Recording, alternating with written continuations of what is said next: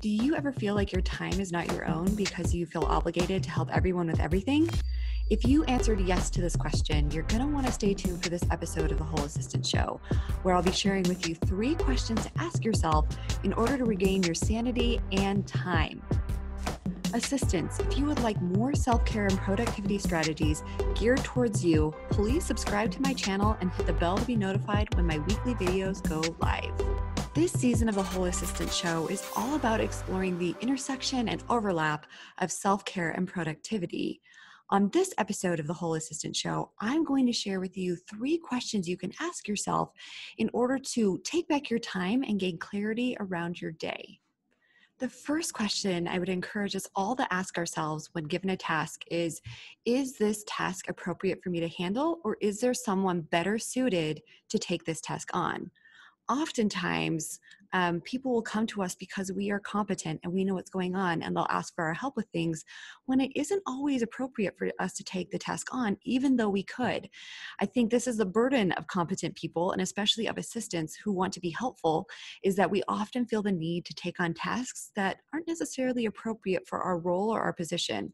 Now, I'm not saying don't be helpful and don't offer as much help as you want to everyone, especially your executive, but if someone's coming to you asking you to schedule a meeting on someone else's calendar and they're circumventing that assistant, maybe you should redirect that person to that assistant. So my solution for you is to actually redirect your colleague or coworker or the person who's asking this of you, or whatever task of you, to the appropriate person. Now, if this is you, if you're the person that everyone turns to in your organization, I want to hear from you. Please leave a "that's me" in the comment section below. The second question I want us all to ask is, where does this task fit in my priority list? So we've determined that the task is indeed appropriate for you to do. It is within the scope of your job. And so the next question is to really get clear on where this task fits in your priority list. Oftentimes, we lose track of our time and of our day because we feel the need to respond immediately to requests, and we want to be helpful immediately. But oftentimes, the need isn't immediate and can wait until other more priority tasks are completed before we get to this particular item. So I would encourage us all to take a really good, close, hard look at our priority list and then plug that item or that task into the appropriate place on our priority list. Once this task is prioritized appropriately, then you need to communicate with your colleague or coworker or whoever asked you to handle this task what the expectation is in terms of timeline. So give them clear expectations so they know when they can expect this task completed.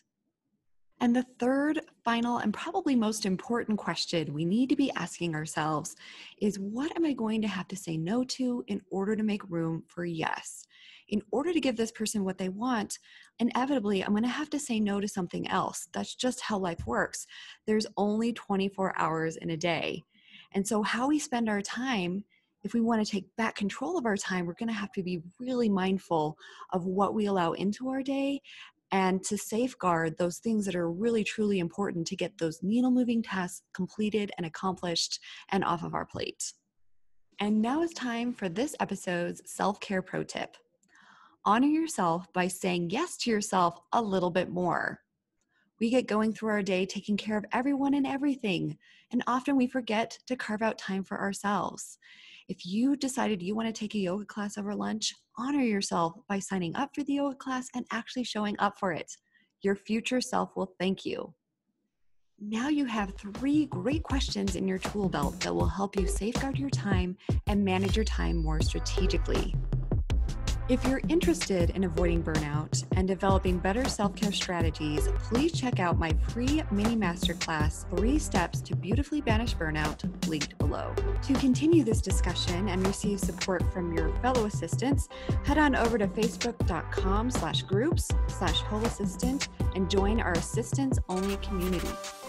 If you liked this video, please let me know by hitting the like button below. Also, be sure to subscribe and share this video with your fellow administrative professionals and assistants. And last but not least, if this video has helped you in some way, I want to know about it. So please leave a comment below sharing how.